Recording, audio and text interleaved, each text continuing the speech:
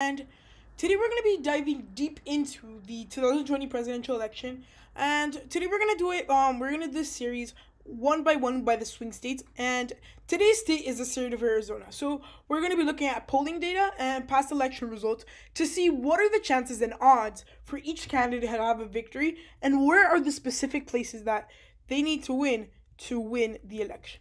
So first we're going to start looking at the polls. And honestly, first thing I can tell you, Joe Biden is currently leading in the polls. And with the latest polls taken, so these have been actually pretty recent polls compared to other states, and because we haven't received that many polling data. So with the latest ones we have received, we can say that, first of all, the Biden campaign has a nice lead in the state of Arizona, but personally I think it's a little bit too close for comfort. Let's say you average out this margin of error, that's around 3 to 4%. That means that essentially it's at a tie if it were a margin of error. So this election will be very different, and we've seen this election was always going to be tight.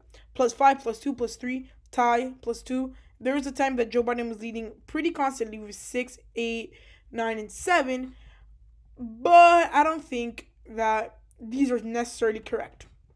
I mean, when it comes to election day, voters might be feeling differently. And maybe some areas are underpolled. But still, it's very important to see that Joe Biden has a current lead. And honestly, similarly to the Senate race, that the video I made yesterday, probably going to be seeing a lot of these different things and different datas. So let's just compare two election results. And so this is going to be the Arizona Senate election, because that was like the first showing of how Arizona is trending a lot more blue.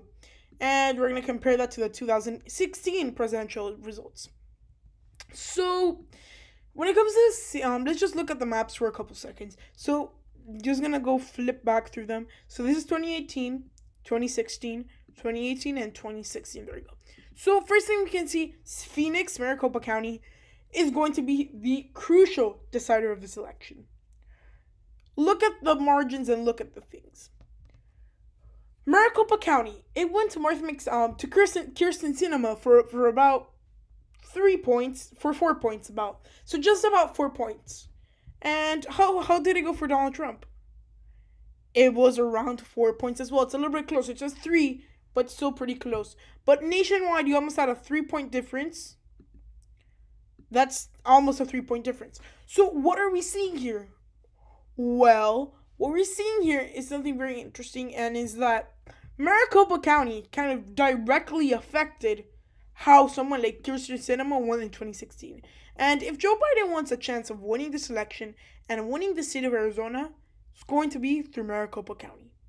And I think that's no question. Looking at this election compared to the other election, and looking at the map, honestly, if Donald Trump wants to win, he just needs to pull up his margins in Yuma County and pull up his margins over there, everywhere else, and narrowly hold on to Phoenix. The moment that someone like Joe Biden wins Maricopa County, for example, like in this scenario where Kirsten Sinema beat Martha McSally by 4 points, honestly, it's going to be hard coming around and finding the places with votes out for them to go and win.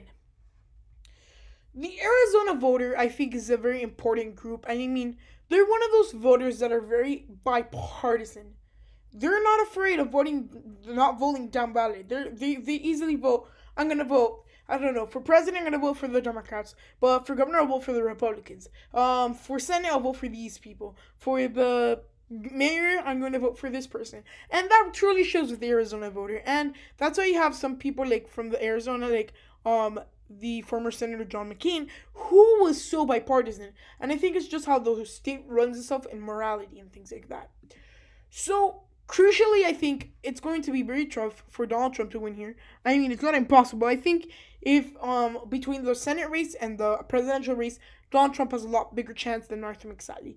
Martha McSally is on a sinking ship, while Donald Trump he's going through rocky waters. So he might be in a sinking ship soon, but currently he's on rocky waters that he can still navigate and lead to the victory.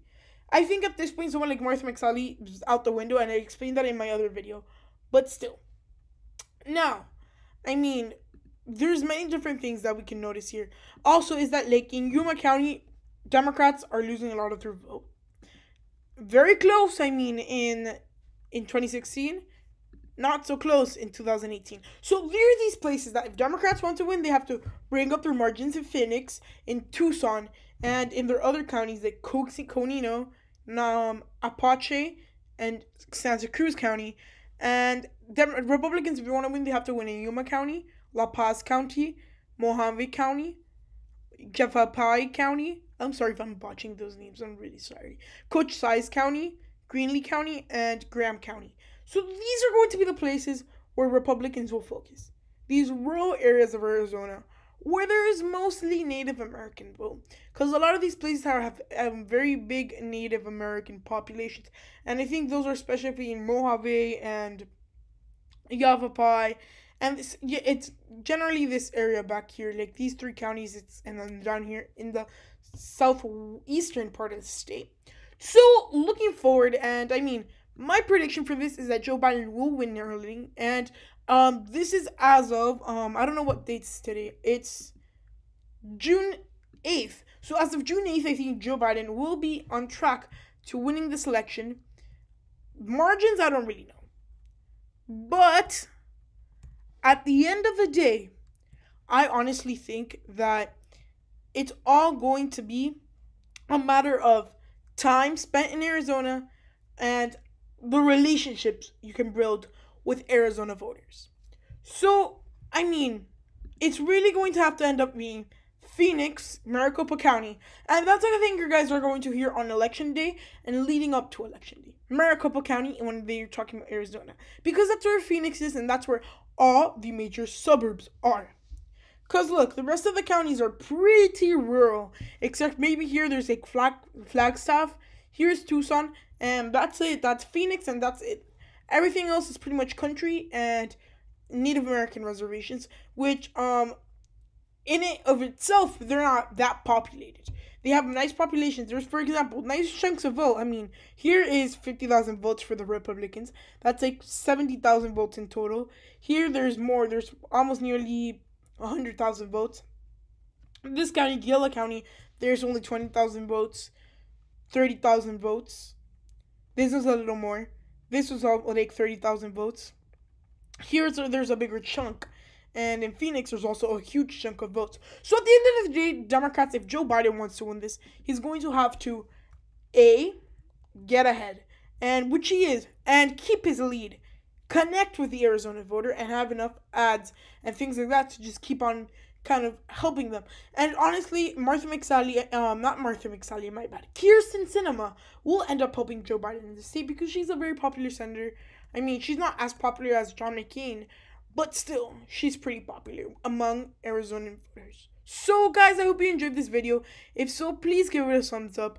And I think today is the last, no, tomorrow is the last day to fill in the pre-giveaway form and the subscriber decided election night form. So, the link will be down in the description. And I hope you enjoyed this video.